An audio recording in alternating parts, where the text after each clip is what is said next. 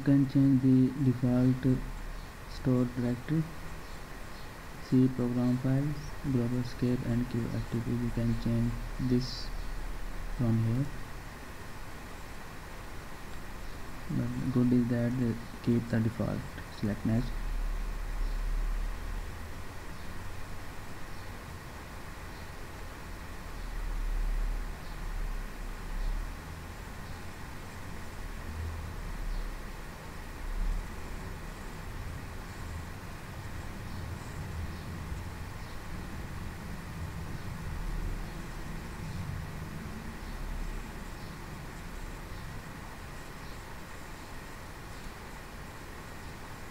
Place a shortcut on the desktop.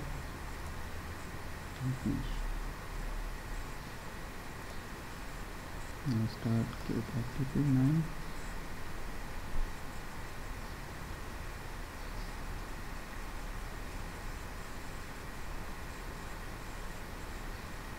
This is 30 days trial version.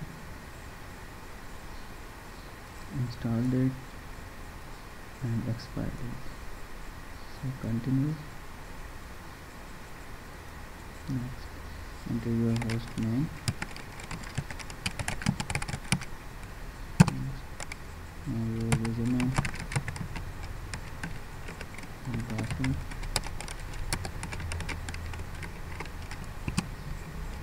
Connecting. Default local folder. This is the folder which will show on your local drive here.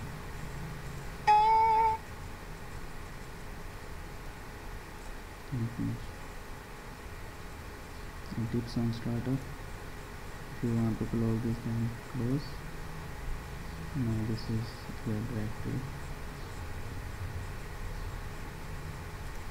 which you have selected at the startup. This is your server.